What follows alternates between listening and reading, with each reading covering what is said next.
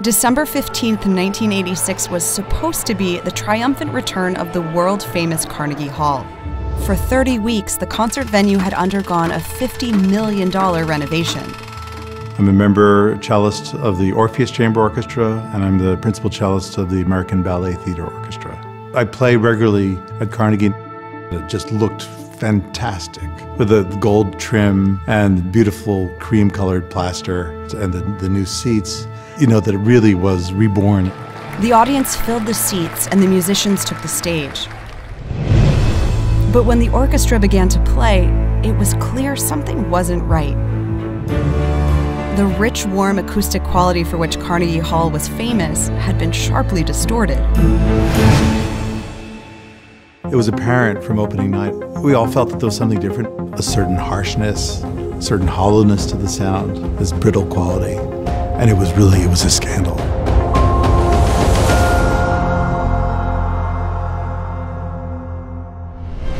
In the late 19th century, Andrew Carnegie, titan of the American steel industry, funded the construction of Carnegie Hall.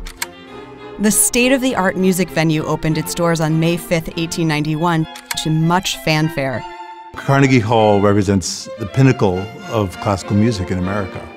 It was a very simple geometric horseshoe shape, developed in Europe and had a track record of creating a great sound.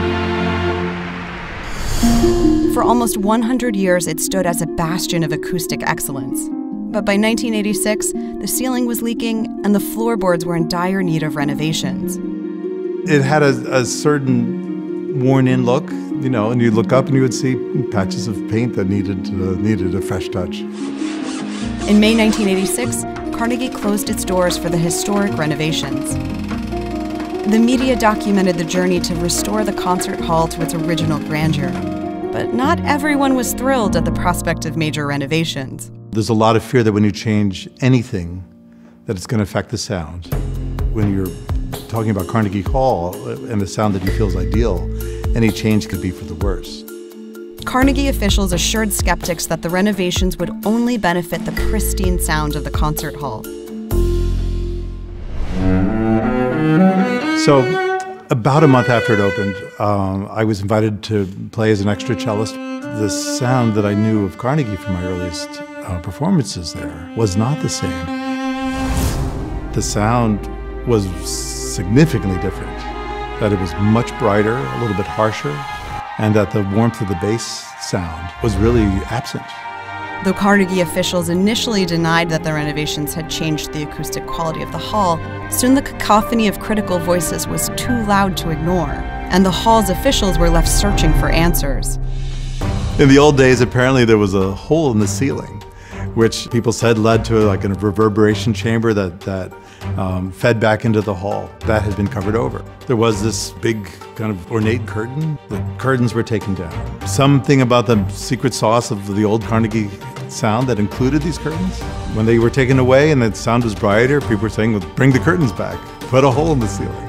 A press conference was held announcing a decision to experiment with strategically placed acoustic panels.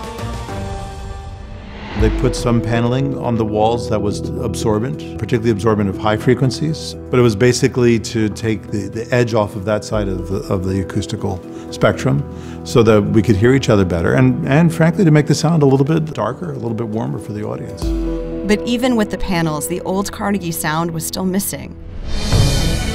Little did they know, the answer could be right beneath their feet. In 1995, a discovery offered a possible solution to the mystery of Carnegie Hall.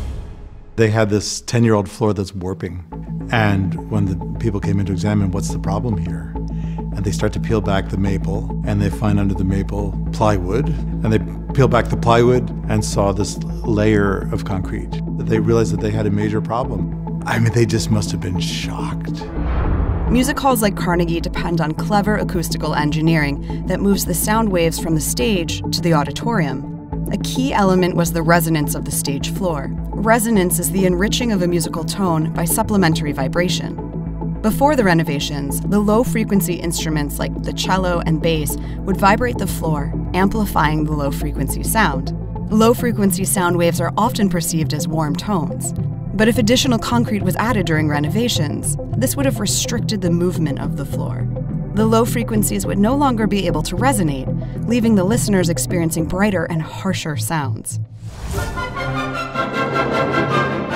They dealt with it immediately, as having completely owned up to the problem. They rebuilt the stage, and when we came back to play later, it had that nice resonance and warmth that we had been missing. Although there was much debate amongst experts about whether the concrete was the real culprit, there was no denying that after the stage floor was reinstalled, many critics and musicians rejoiced at the return of the old Carnegie sound. The renovation of the venerated venue and the reaction to it would forever be cemented in Carnegie history.